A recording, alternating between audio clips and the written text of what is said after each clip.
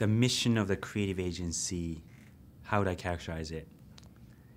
Let me talk about creativity for a second.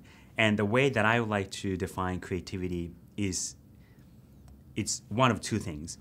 It's either finding an unexpected solution to an expected problem, or finding an expected solution to an unexpected problem, right?